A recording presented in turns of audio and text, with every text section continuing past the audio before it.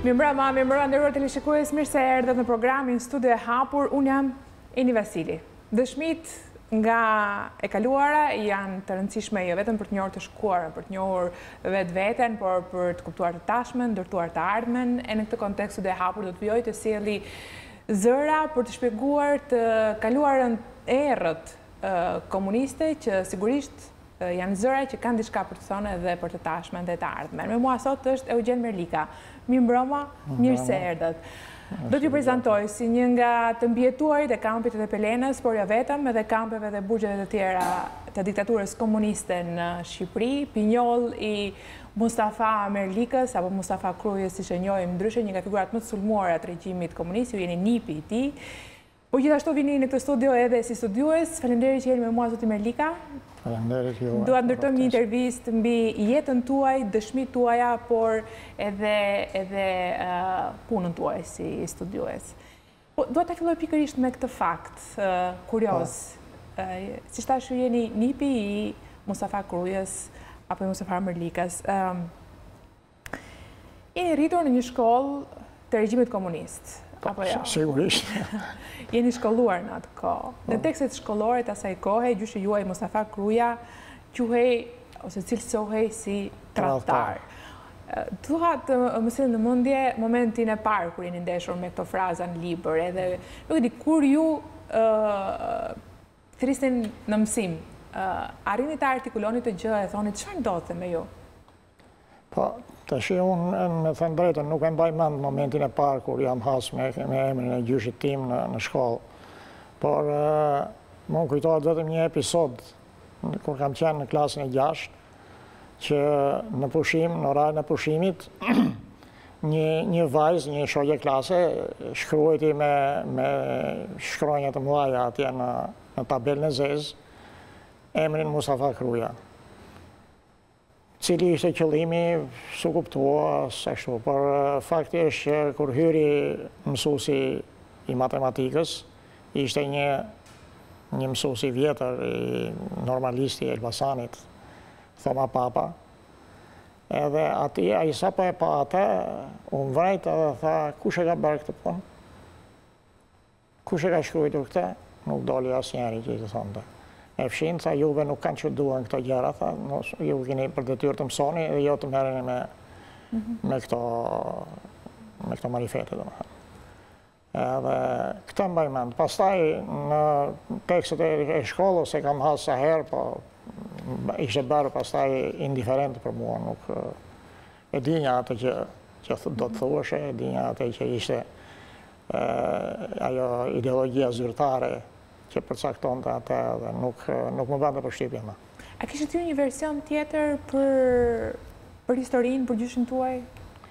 Po, unë kam pas një version tjetër, sepse në familje edhe bisedoheshe, jo dhe shumë, si të sidomos kur isha i vogël, jo dhe shumë, por bisedoheshe. Gjyshja ime, për shembull, më tregonte mjaft histori të politikës shqiptare të viteve 120, për njerëz, për personalitetet të politikës, që ajo i kishte prit në shtëpi, u kishte nxjerr kafe në mbi të gjitha për Luigi Kurakuqin. Kështu që unë një ide të ndryshme nga ajo që merrja në shkollë e kisha. Por pastaj më vonë me kalimin e kohës, kjo ide u përforcua akoma më tepër. Kur e mësua të vërtetën për historinë? Po, unë të vërtetën për historinë e gjyshit tim e kam kur isha në moshën 5-16 vjeqe. Më thënë isha në matur, kisha marru matur. Edhe duke aty bisedonja në atë kampin e internimit që ishim neve në Gradisht, kishte shumë njerëz që kishin qenë zyrtare dhe lartë të skaluarës. Ishin njerëz që e njihnin, që kishin punuar me ta, që edhe më flisnin për ta. Më jepnin një imazh tjetër nga ajo që mua më kishte dhënë shkolla. Pra jo nga familjarët tuaj, nga bashkëvuajtësit në kamp? Po, bashkëvuajtësit në kamp, po edhe nga familjarët e mi, edhe nga nana ime, edhe nga baba im, masi u kthye nga burgu. Por Pastaj idenë e plot, do më thënë, e kam formuar kur unë pata ndorë materialet që këshin ngellë, trashëgimin epistolare ose dorëshkrimore që kishte lënë gjyshi. Kjo ndodhi kur shkuam në Itali. Atje ne kemi shku në Itali në 91-shin, sa po u hapën rrugët. Edhe atje unë rash në kontakt me veprat që ai kishte lënë si trashëgim. Në fakt, Mustafa Kruja është një ndër figurat më goditura të sistemit komunist, po vazhdon akoma edhe historian që janë të ndarë në mendimet e tyre se çfarë realisht përfaqësonte kjo figurë. Ju keni argumentat tuaja edhe përballë tyre historianëve sot apo jo. A mund të përmbledhni shkurtimisht kush ishte Mustafa Kruja në këtë kontekst për i cilin po flas? Mustafa Kruja ka qenë një nga etërit themeltar të Kampit. Ka qenë firmtari i pavarësisë. Ka qenë një njeri që është përpjekur gjithë kohën për të mirën e Shqipërisë. Në fillim ka bërë pjesë në krahun radikal të nacionalizmit shqiptar. Ka qenë një nacionalist i bindur, që kishte mbi të gjitha si synim në jetën e tij zhvillimin dhe përparimin e Shqipërisë. Ka qenë një dietar, një studius shumë i zellshëm edhe i madh i gjuhës shqipe. Ka shkruar një fjalor i cili fatkeqësisht ka humbur, që ka qenë fjalor themelor i gjuhës shqipe. Ka qenë një studius i historisë. Ka qenë një publicist. Ka shkruar në shumë organe të shtypit shqiptar të viteve, duke filluar që nga 1909, kur student në Turqi polemizonte me një dietar turk, ishte atje. Edhe, pra, kjo është veprimtaria e tij shoqërore, letrare, shkencore. Po unë duhet flasë për tradhtarin Mustafa Kruja në thonë e kuptoj. Tradhtari Mustafa Kruja për mua nuk ekziston. Ekziston atdhetari Mustafa Kruja. Sepse Mustafa Kruja nuk ka bërë asnjë tradhti ndaj Shqipërisë. Mustafa Kruja ka qenë, me vërtet ka marrë postin e kryeministrit gjatë pushtimit, e ka marrë me një qëllim të caktuar, për të penguar ardhjen e komunizmit në Shqipëri. Në favor të tij flasin shumë gjëra. Flet bashkimi i Shqipërisë në metrojët etnike, Shqipëria etnike. Flet shpëtimi i hebrejve, ka qenë vepër e tij, edhe të tjerëve, po e tij kryesisht, se ai ishte kryeministër. Flet hapja e shkollave shqipe në Kosovë. Pasojë e jetës dhe veprës tij ka qenë parlamenti shqiptar i vetmi parlament i krijuar në mbar trojet shqiptare me deputet nga të gjithë vendet e Shqipërisë i 43-shit. Do të thënë ishte pasojë e gjithë. Pra ai me vërtet ka bashkëpunuar me Italinë, por ishte kohë lufte. Edhe ai mundohesh që të shpëtonte që ishte e mundur në pushtimi, edhe t'i jepte sa më shumë avantazhe Shqipërisë. Por për këtë gjë, desha t'ju citoj diçka nga çfarë thot një kolegu ynë, Ilir Ekonomi. Në fund të vitit 1941, kur Shqipëria ishte e pushtuar nga fashizmi, Mustafa Kruja pranoi postin e kryeministrit. Mund të debatojmë sa të duam nëse ky ishte një gabim apo një veprim i mençur në atë kohë, kur nuk ishte zgjedhje të lehta. Por gjatë pak më shumë se një viti në krye të qeverisë, ai tregoi me vepra se në mendimin e tij ideologjitë nuk ishin vetë se sende kalimtare. Dhe se atdheu ishte rapi madhështor që i përshtillte të gjitha në hijen e vet. Në qartë. Merlika nuk u bën ndonjëherë fashist. Ai mbeti shqiptar, po të gjykojmë nga fryma e shkrimeve dhe fjalimeve të tij. Viti 1942 ishte kohë lufte. Ishte edhe një kohë kur komunizmi kishte filluar të shihej nga një pjesë si ilaçi çudiberës që do të zgjidhte të këqijat e botës.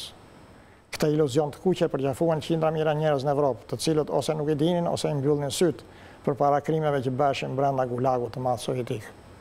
Prandaj është merit për ata intelektual në Shqipërinë e vogël që jo vetëm nuk u infektuan, por u përpoqën të gjejnë mënyra për t'i dalë përpara rrezikut. Shihnin kësulat e çetnikëve të këtyre idealistëve palaço shqipen dy krenare me një yll të kuq në mes. E kanë bërë gati edhe flamurin e asaj republike të kuqe, tha Merlika në të njëjtin fjalim të vitit 1942. Parashikimi ishte i saktë. Madje Republika e kuqe në Shqipëri rezultoi më e egra e Evropës lindore. Dakor, të thot Eli Ekonomi, po pyetja ime është juve ju vjen keq që rreth kësaj figure ka akoma drithije në perceptimin publik shqiptar? Sigurisht që më vjen keq që nuk jepet akoma vendi i merituar. Unë kam bërë çmos për tash, kam botuar veprat e tij, ato veprat origjinale, përkthimet, korrespondencën, janë të gjitha. Ato që kanë pas mundësi me botu, pikërisht për të nxjerrë në pa figurën. Pastaj kush e don që ta kuptojë, ta nxjerrë, ndryshe. Do të ndalim te Kampi i Tepelenës. Ju jeni një mbijetuar i këtij kampi dhe rreth Kampit të Tepelenës së fundmi ka mjaft debate dhe kontradikta opinionesh. Familja juaj jetoi në përburgje dhe internime, thuajse përgjatë gjithë kohës së regjimit komunist apo jo. Dua ta filloj me Kampin e Tepelenës dhe dua një perceptim. Ju vin në mendje detajet e asaj kohe? Po, detajet e asaj kohe unë kam qenë i vogël, dhe kam shkuar 5 vjeç edhe kam jetuar atje 2 vjet e gjysmë. Por detajet e asaj kohe ishte në radhë të parë ajo... Ju ishit aty me? Kurdo? Me cilin nga familjarët tuaj keni qenë aty? Kam qenë me gjyshen edhe me nanën, se babai ishte në Burg, edhe xhaxhai ishte edhe ai në Burg, kështu kam qenë me gjyshen edhe me nanën. Me nanën kam nejtë një vit e gjysmë, sepse pastaj nana u transferuan nga Kampi i Tepelenës, e quen në Vlorë, ku do ndërtoheshe Burgu, dhe më pas në Tiranë, në fabrikën e tullave. Sa kohë keni ndënjur pa nënën tuaj? Kam ndënjur rreth 2 vjet e gjysmë. Pa e parë asnjëherë? E kam parë vetëm një herë. Një herë kur se unë u lirova, në fakt në 52-shin, ato fëmijët u liruan, i lanë të lirë që t'iknin, kush kishte familjar që i merrnin, i lanë të lirë. Mirë po, unë në fillim nuk isha ku të shkonja, pastaj më mori xhaxhain, i babait që ishte në Korçë, që ishte mjek në Korçë. Sa vjeç ishit ndërkohë që po flasim? Isha 7 vjeç. Çfarë ju thanë për nënën, e dinit ku ishte? Po, e dinja ku ishte nëna. Kam shkuar, pastaj e kam takuar në fabrikën e tullave në Tiranë, biles më kanë dhënë leje që të qëndronja 2 net atje. Ju e kuptonit ç'po ndodhte në atë kohë, në atë moshë? Si e perceptonit, çfarë kuptonit ju, çfarë po ndodhte? Me thënë drejtën, kur jeton në Tepelenë ose në një kamp tjetër, e kupton si çfarë ndodh. E keqja është për parasysh, çdo ditë është bashkëudhëtare, por për kohën që unë ndajta në Korçë, të xhaxhai, fillova ta humbas atë perceptimin e atyre, sa që ka është një gjë dhe pak si keqaraka, unë e kam shkruajtur edhe në librin tim, por një episod i tillë që mua më lanë që të futesha të rinja aty me nënë 2 net ndajta aty, ishte koha mas vdekjes Stalinit.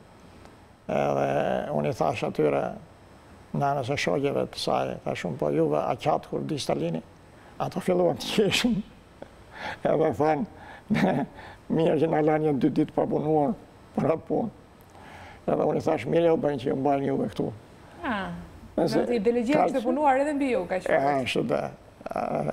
Edhe sigurisht pastaj, ajo ishte një shprehje një fëmijë 9 vjeç që kishte filluar të ideologjizohej. E kuptoj. Qëndrojmë pak te Tepelena. Cilat janë kujtimet që keni ju për Kampin e Tepelenës? Çfarë kujtoni më së shumti? Po, unë kujtoj në radhë të parë urinë në Kampin e Tepelenës. Neve fëmijët e vuanim shumë sepse racionet ishin të vogla, 400 gram. Edhe ne nuk arrinim të kuptonim se nuk kishte bukë dhe i ndonim. atëherë që bënin prindët tanë, gjyshja ime për shembull, nuk hante racionin e vetë dhe ma jepte mua. Se hante pak, ma jepte mua. Pra, uria. Pastaj ishte terrori policor. Më kanë ndodhur që më kanë, në moshën 6 vjeç, më kanë futur në Biruc, në qeli, vetëm. Sepse i gjojta me gur një derri të komandës. Derri... Quani kështu një njeri apo një kafshë? Jo, një kafshë, ishte tufa e derrave që kishte komanda, ishin jashtë telave, jashtë rrëthimit. Edhe ne lostim fëmijë, lostim me një gur, i gjojta një derri. Më pa polici erdhi, mori, më futin në qeli. Më kalan rreth 12 orë. Vetëm në qeli? Vetëm në qeli. Vetëm në qeli. Një fëmijë? Unë qanja, gogoli, po më ha gogoli, gjyshja që rrinë aty këtë derë dhe ziheshin me policin, i thonë dhe në bërtiste mos qaj se jam unë këtu, është nona këtu, nuk e len gogolin që të haje. Fakti është që unë nejtë aty deri në mesnatës, deri sa unë ndrua roja, erdi një polis tjetër e në nëzore. Episodet të tilla kishte mjaft atje, domethënë edhe me fëmijët. Cila ishte dita më e vështirë në kamp? Kujtonin, ose momenti më i vështirë? Kujtonin në një... Po, për ne fëmijët, thash, ishte uria. Për të tjerët, për të mëdhejt, sigurisht ishte puna e lodhshme.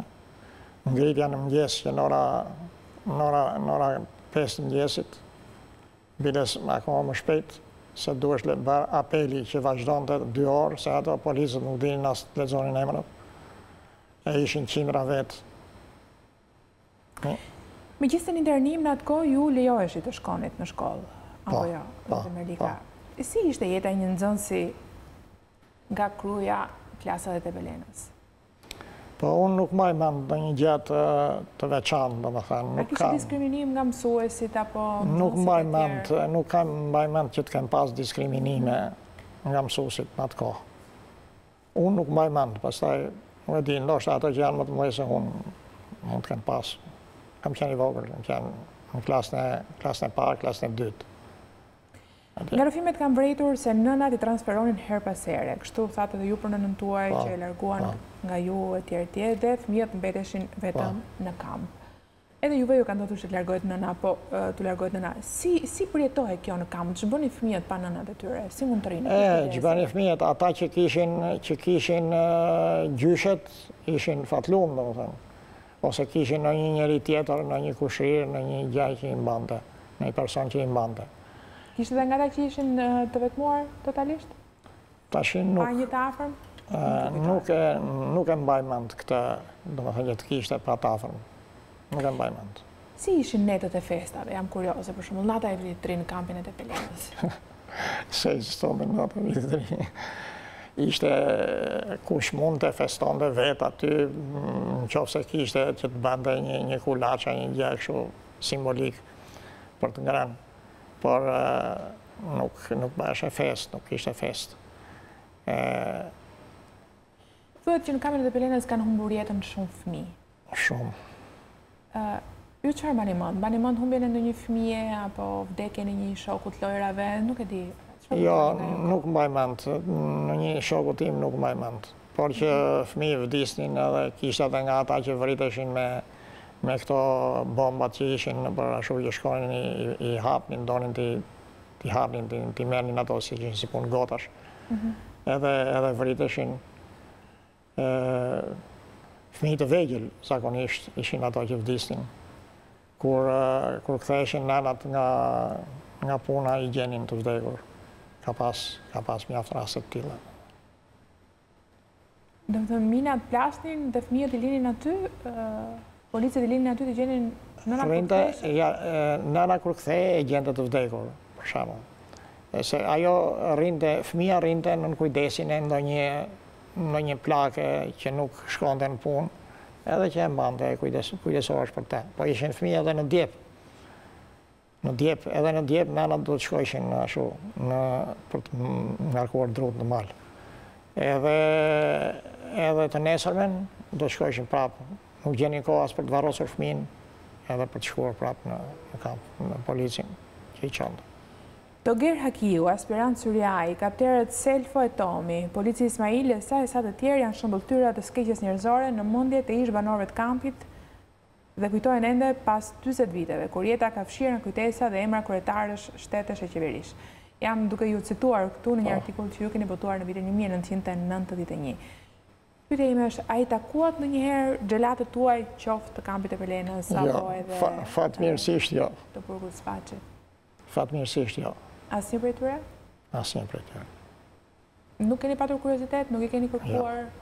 Nuk kam asnjë kuriozitet me taku kriminala. Nuk mund të rheqa ajo punë. Nuk kam pas rast, po s'kam as kuriozitet, ja. Ja kam lënë Perëndis që t'i ketë kujdes. A jeni kthyer në kampin e Tepelenës? Pas viteve 90? Kam kaluar, po unë me që jam jashtë nuk kam pas mundësi, kur jam bërë këto vizitat kolektive nga shoqata, nga këto, nuk kam pas mundësi t'jem, por para 6 vjetësh kur kam bërë një gjiro në për Shqipëri, jam ndaluar në Tepelenë, i kemi parë nga largë, sigurisht, ai emocioni është i fortë, është një dhimbje që nuk largohet kurrë. Dikur jeni shprehur për një anë tjetër të medaljes, megjithatë, një hetues që juve ju ka ndihmuar. Mund të tregoni diçka më shumë? Ka qenë hetuesi im. Unë kam pas fatin që të kem një njeri, jo, domethënë, që bante detyrën e tij, po e bante me njerëzi.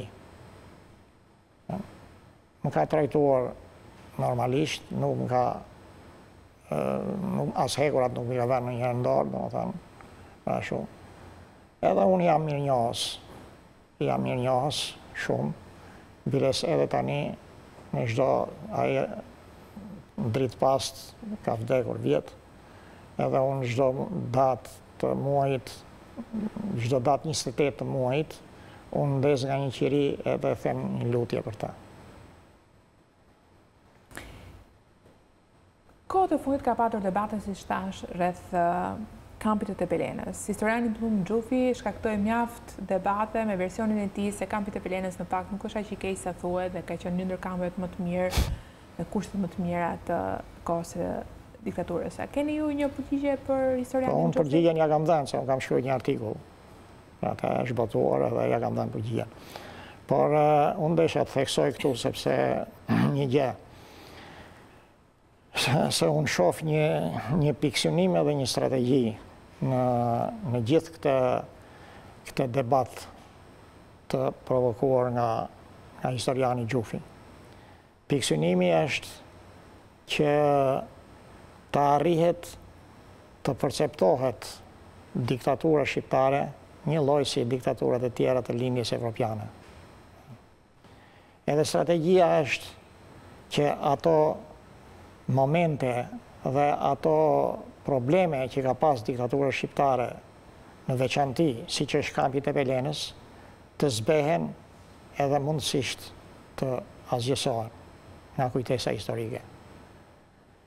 Këtë ai e realizon në një mënyrë djallëzore, sepse ai mbështetet edhe në deklaratat që ka bërë, që janë komplet të pavërteta. Kur ai thotë se Kampi i Maliqit ka qenë më i keq se ai i Tepelenës, ai gënjen haptas, sepse Kampi i Maliqit nuk ka ekzistuar. Kampi i Maliqit ka qenë një kamp pune në cilin qoheshin të burgosurit në stinën e verës. Por nuk ka pas kamp Maliqi me gra, me fëmijë, me ashtu. Gjatë e cila është një mashtrim, është një falsifikim dhe një mashtrim, e që nuk i lejohet një historiani. Gjithashtu që edhe burgu i Spaçit ka qenë më i keq se ai i Tepelenës. Unë kam qenë në burgun e Spaçit. Jo, nuk ka krahasim burgu i Spaçit me Kampin e Tepelenës. Burgu i Spaçit ishte një burg, një kamp pune të detyruar. Por Tepelena ka qenë një gjë krejt e veçantë. Ajo që ka ndodhur në Tepelenë nuk ka ndodhur jo vetëm këtu ke ne, por në asnjë vend tjetër të lindjes komuniste. Tepelena nuk ka ekzistuar në vendet e tjera. Çfarë është Tepelena? Tepelena është njolla... Ju të mbijetuarit të Tepelenës e thoni shpesh, në Tepelenë ka ndodhur diçka që s'ka ndodhur askund, që nuk është parë kurrë, etj. Çfarë realisht? Çfarë? Tepelena ka qenë një kamp në cilin vdekja ishte çdo ditë, që ndronte çdo ditë për mbi kryet e njerëzve, që njerëzit punonin në mënyrë shtazore, ishin kthyer në mushka. Tepelena ka qenë një vend në cilin kushtet e jetesës ishin tmerrsisht të këqija. Mjafton t'ju them vetëm një fakt. Me 10 banjo shkonin 2500 veta. Vetëm ky fakt mjafton për të kuptuar se ç'ka qenë Tepelena, se cilat kanë qenë kushtet e jetesës të Tepelenës. Dhe i psonin këto kushte njerëz që ishin krejtësisht pafajshëm, plegjë, gra, fëmijë. Në Tepelenë janë sjell 3000 veta nga Mirdita kur u vra Bartok Biba. 3000 veta marrë në mas e sjell atje, gra e kalamaj. Gjëra e cila nuk kanë ndodhur në asnjë vend tjetër të lindjes komuniste. Unë këtë ditë kam lexuar një libër të një anglezi, një autori anglez, Orlando Figes. Edhe titulli i librit është Diçka më shumë se dashuria. Qualcosa più dell'amore. Është një histori dashurie e dy intelektualëve në kohën e para luftës dytë botërore, gjatë luftës edhe mbas luftës. Më thënë, është një përshkrim i strategjisë persekutuese të regjimit, edhe në shumë bukur. E bazuar mbi korrespondencë. Janë 1300 letra që ndërmjet këtyre të dyve, një vajze e një djali, që ishin njohur në universitet edhe ishin dashuruar. Pastaj fillon lufta, djali shkon në front, zihet në robë nga gjermanët. Atje, me që dinte gjermanishten, bën edhe punën e përkthyesit. Lufta shkon drejt mbarimit, vinë amerikanët, e çlirojnë nga ai kampi gjerman ku ishte, i thonë ku do të shkosh, edhe ai thotë do të kthehem në vendin tim. Kthehet në vendin e vet, por e arrestojnë me një herë, e akuzojnë për tradhti të lartë dhe e dënojnë. Për tradhti të lartë e dënojnë 10 vjet. Ndërsa kreneve për 10 vjet të dënonin për agitacion e propagandë. Kjo ishte diferenca. Pas Tepelenës ju kanë transferuar në Lushnjë. Po. Si ishte jeta atje në krahasim me Tepelenën? Jo, nuk ka krahasim Lushja me Tepelenën. Tepelena nuk ka krahasim me asnjë kamp tjetër. Lushja ishte gjysmë normalitet. Neve pretendojmë punonin, njësoj si të tjerët, paguheshin. Sigurisht, ishte ajo survejimi i vazhdueshëm, mungesa e lejeve për të lëvizë, për të bërë, por nuk ishte krahasim me Tepelenën. Ju u martuat në internim? Po. Si ishte dita juaj e dasmës? Dita dasmës. Në ratë të parë, ne nuk kishim taksi. Se gruaja ime ishte rreth 20 km larg. Duhesh marrë me taksi. Taksi nuk ishte. Mezi gjeta nëpërmjet një shoku që ndërhyri diku me gjeti një taksi në ora 6:30 të mëngjesit. Kemi shku në ora 6:30 të mëngjesit me marrënusën. Edhe pastaj erdhëm në shtëpi pa të ftuar, pa muzikë, absolutisht, pa muzikë, pa asgjë. Pa rrobat bardha, pa rrobat bardha. Jo, ka qenë, rrobat e bardha i ka pas, nusja ka qenë e veshur me fustan i marrë me qira. Dakord. Një peng më pak. Në jetën e gruaja është edhe ato familjarë që patën mundësi të vinin erdhën. Kjo ishte dita e martesës. Pastaj ishte problemi se ne s'kishim shpiku me nejt, ishte një dhomë vetëm, nëzorëm ato babajnë në nënën në futëm në një si pun kasole që kishim bërë vetë edhe ne morëm dhomë në gjumit. Si u njohët me bashkëshortën tuaj? Me bashkëshortën të cilën e konsideroj si fatin më të madh që kam pas në jetën time. Jam njohur E njihja kështu, sepse aty në atë vendin që jeton të kjo, se dhe kjo ishte një kamp i mërnimi, unë kisha shok të mija dhe shkonja, plus që kisha edhe nënën e gruas Gjagjajt jeton të aty edhe shkonja. Edhe e kisha parë, kështu po një ditë duke ikur nga i vend, ajo po vinte, nga shkolla po vinte, unë po shkonja. Edhe unë ndalova, kishte pas provimin e gjuhës, hartimin. Unë ndalova aty edhe pyeta si shkove, se ashtu që teme kishin, të tregoj temën, si e zhvillove.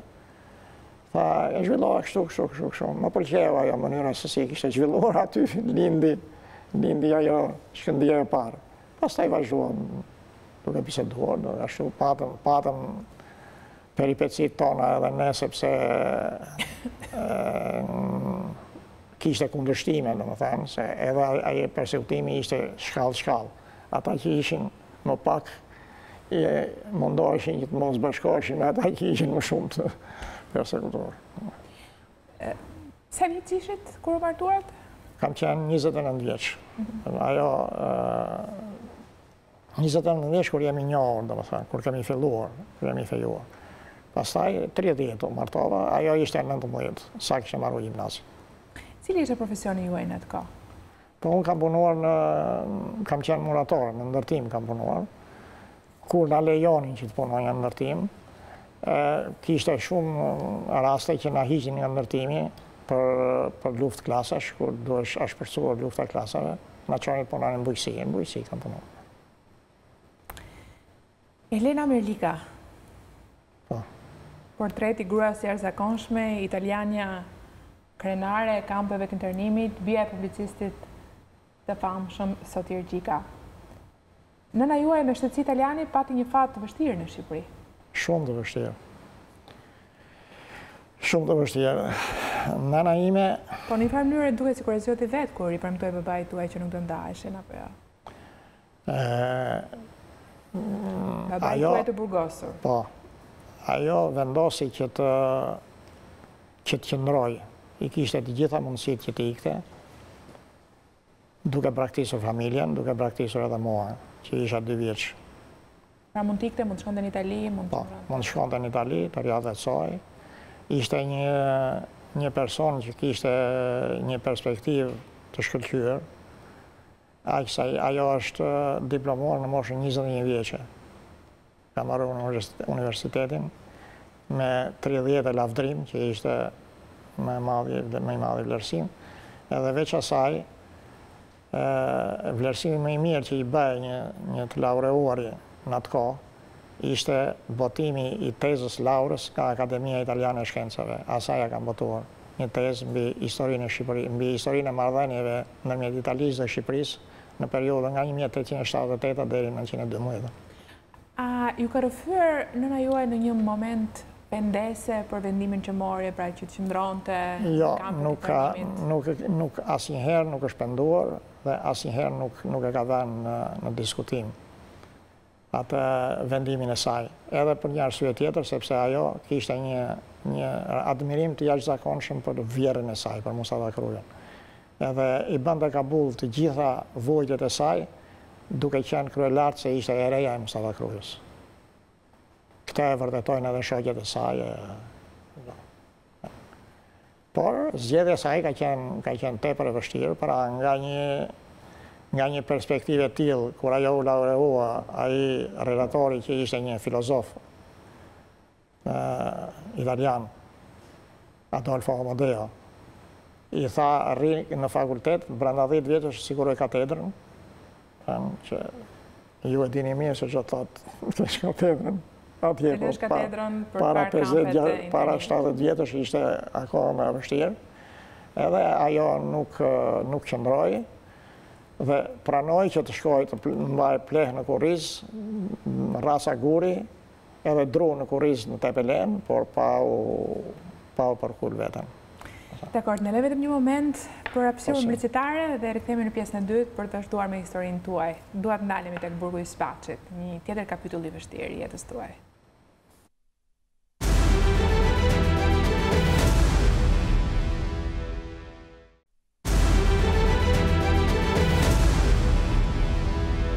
Rikthehemi, jemi me Eugjen Merlikën në një rrëfim për historinë e jetës, por jo vetëm kaq.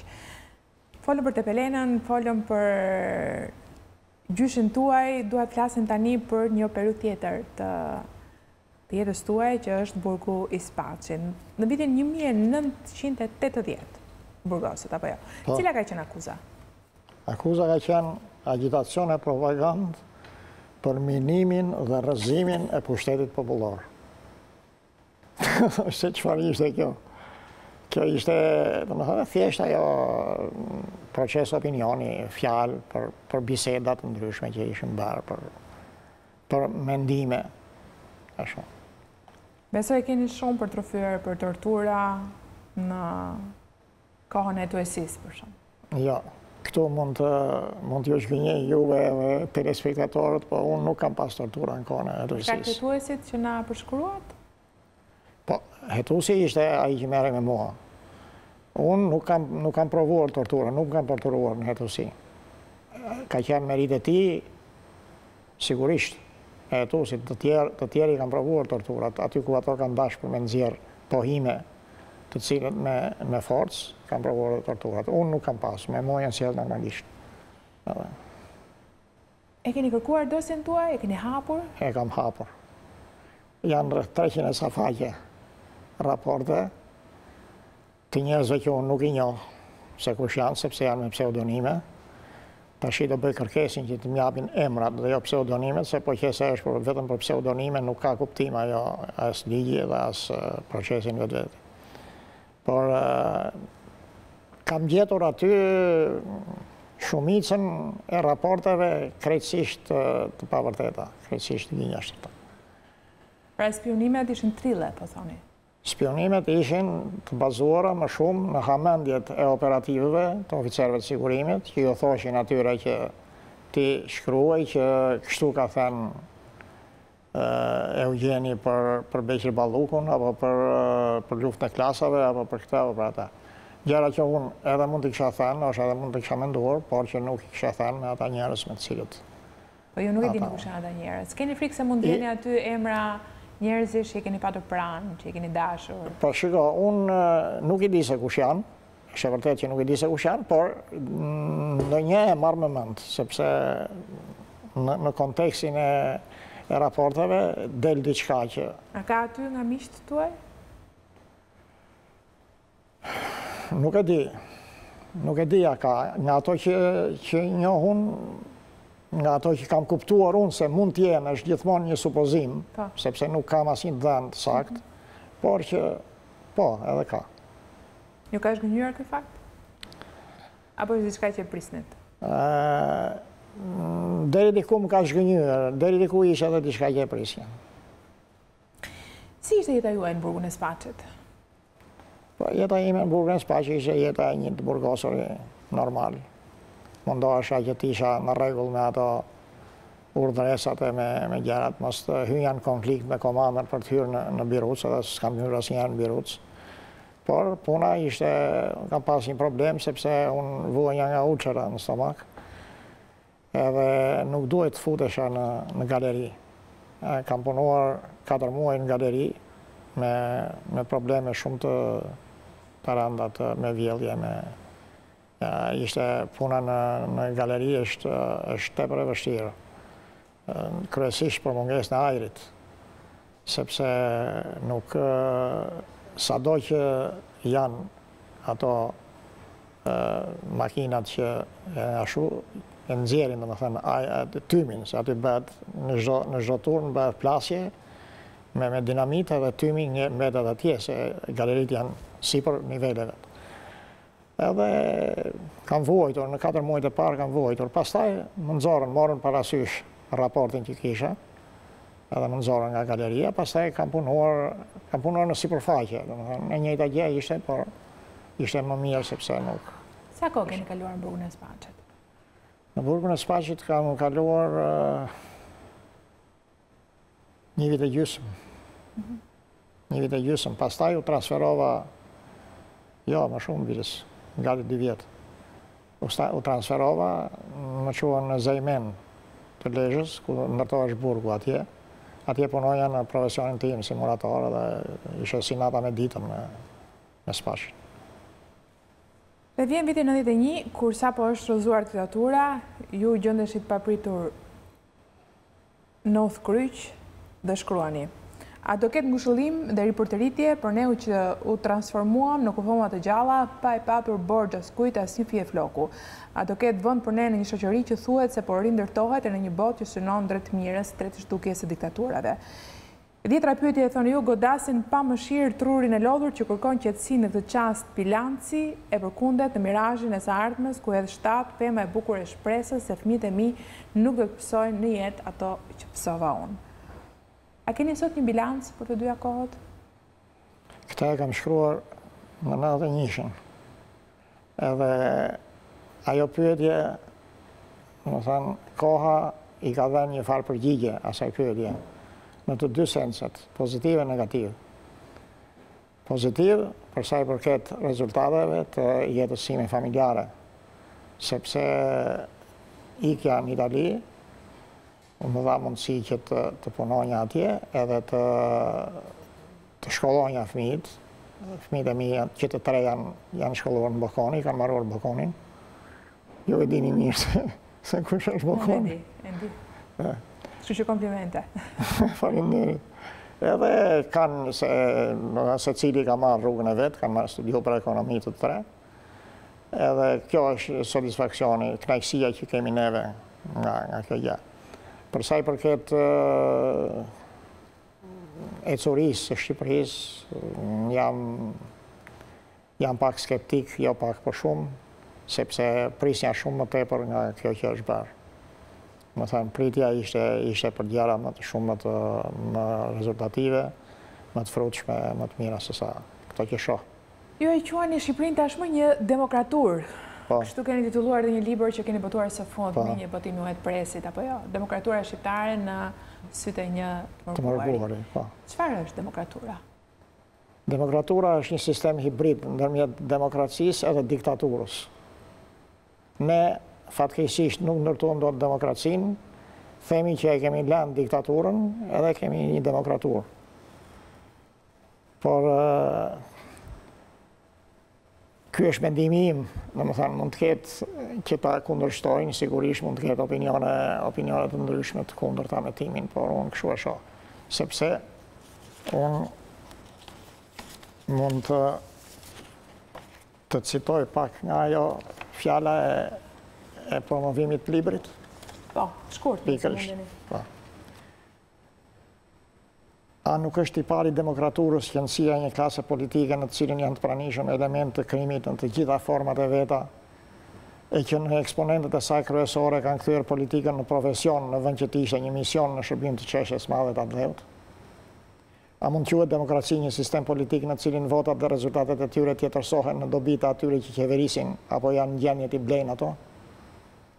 A mund quhet demokratik një vend në të cilin njihet vetëm formalisht pavarësia e pushteteve dhe institucioneve jo politik, mbasi gjithçka përqendrohet në duart e atyre që fitojnë në thonjza zgjedhjet e tjetërsuara? Çfarë emri mund t'i vëmë një shteti që në çdo ndërrim pushteti qendror do të zëvendësojë të gjithë zyrtarët e gjithë niveleve e profileve, duke bërë të jetojnë në aktin e mbijetesës mira njerëz?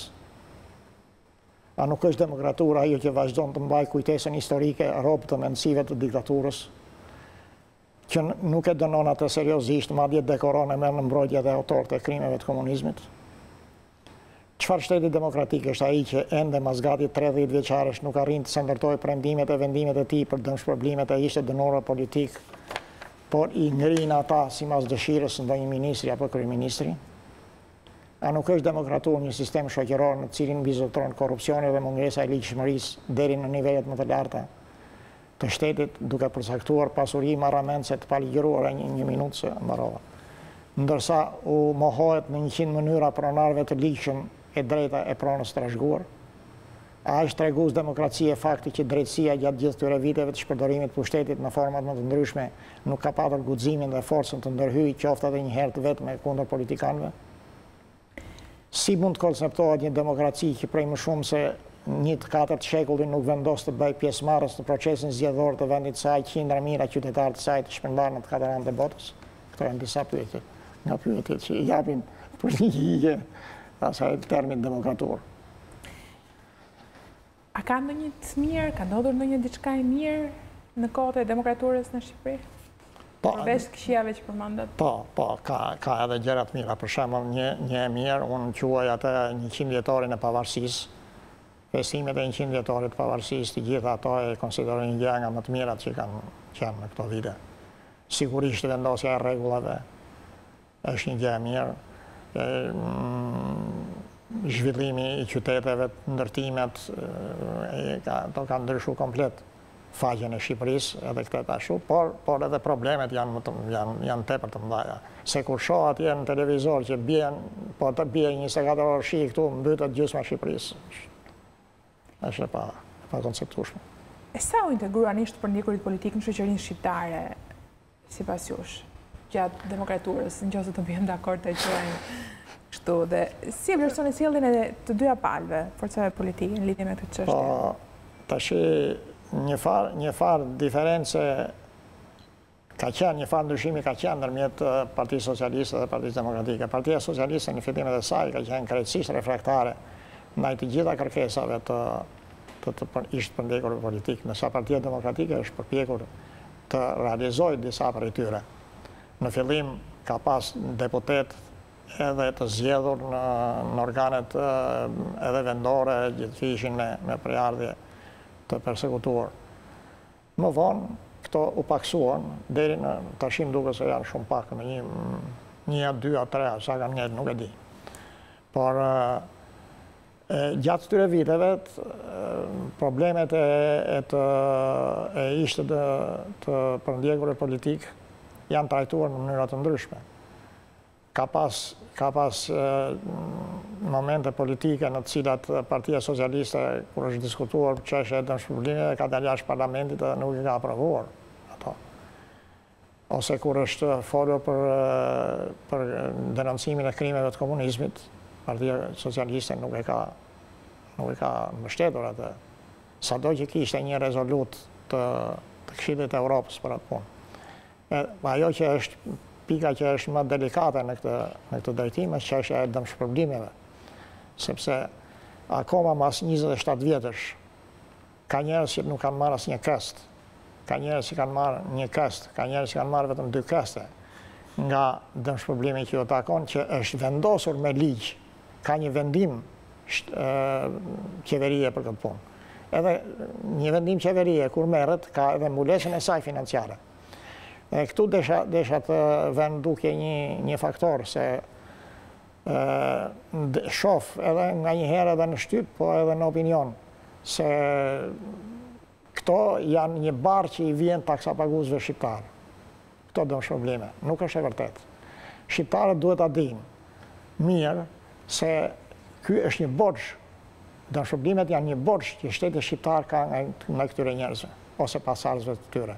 Sepse këto njerëz kanë punuar në 80% të veprave të ashtu quajtura të mëdha të socializmit shqiptar, i kanë bërë ato me punë të papaguar, me punë të detyruar dhe të papaguar.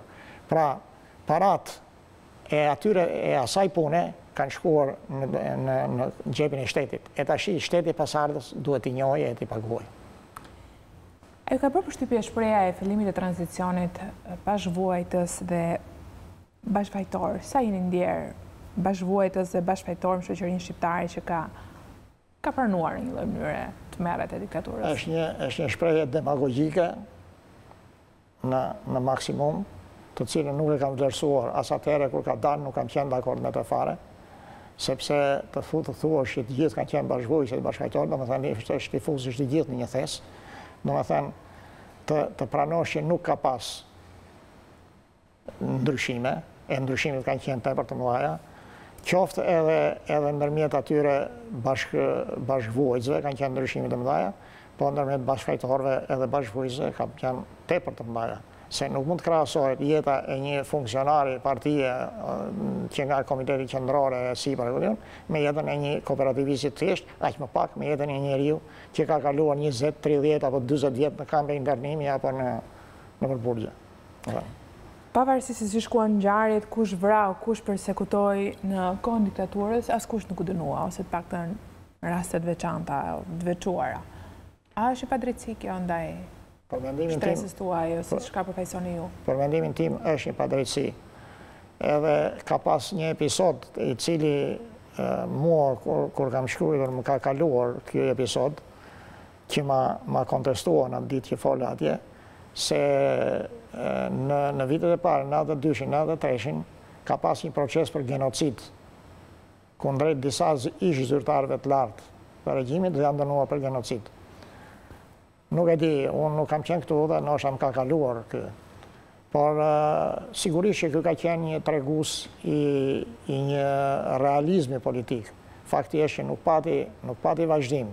Ato u falën mrapa edhe nuk pati më asnjë rast të tillë. E kjo, për mendimin tim, nuk është e drejtë, sepse krimi duhet ndëshkuar. Një shoqëri nuk ndëshkon krimin, është një shoqëri që mund t'i bëj vend gjithmonë atij në gjirën e saj. Si mendoni, pse nuk u hapën dosjet e komunizmit dhe a do të hapen ndonjëherë ato? Dosjet e diktaturës, dosjet e komunizmit. Po, nuk hapen sepse është ajo demokratura që them unë. Sepse ka njerëz që janë sot në sistemin drejtues të vendit që nuk duan që ato gjëra të dalin shesh. Kjo është mungesë vullneti, mungesë dëshire. A besoni se ka nisur një proces tani? Apo mendoni që për një datë arsye edhe ai do të... Po, mendoj që është një proces gjysmak, edhe që do vazhdoj të jetë gjysmak.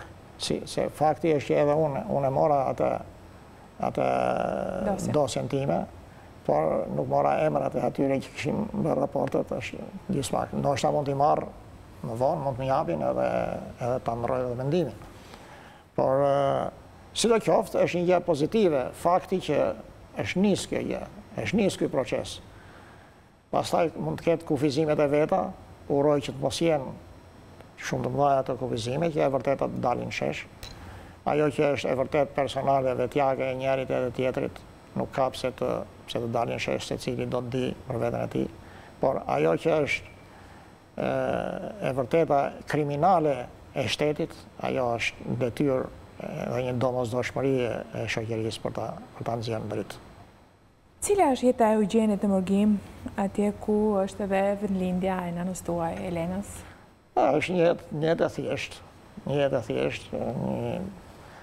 me punë derisa kam dalë në pension, me një punë mjaft të lodhshme, por ka ato kënaqësitë e veta, liria sigurisht jep një kënaqësi të madhe, të jetosh i lirë, mos mendosh që ke parapa policin ose spionin që të ndjek kudo. Pastaj edhe kushtet materiale janë relativisht të mira. Kënaqësia më e madhe është ajo që thash parë, që fëmijët e mi kanë zënë vendin e tyre, janë sistemuar, kanë punë. Kanë djalin që është funksionar në Komisionin Evropian. Vajza është menaxher në Moncler. Vajza tjetër punon në një sigurimin e bankave, një Genward, shoqëria amerikane e sigurimin e bankave. Që këto janë kënaqësitë e mia. Veç punës që bëj me shkrimet, me librat, kam botuar gjatë këtyre viteve gjitha të librat, të gjysherve të mi edhe në një dhe time. Zoti Merlika, faleminderit për dëshminë e jetës që latë sot në emisionin Studio e Hapur. Ju falenderoj unë me gjithë zemër për ftesën tuaj edhe ju uroj gjithmonë suksese të mira në punën tuaj. Faleminderit një herë. Faleminderit edhe ju që na ndoqët, nderuar teleshikues, natë e mirë.